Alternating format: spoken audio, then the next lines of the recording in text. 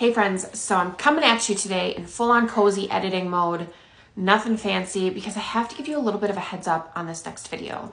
I know some people get a little funny when it comes to people cleaning the inside of a toilet bowl, and that's what I'm doing today. I'm getting down and dirty inside the toilet bowl, and it's all up in there. So if that type of thing makes you a little squeamish, you may not want to watch this video, but if you love an amazing before and after, and you need to figure out how to get rid of that hard water, keep watching.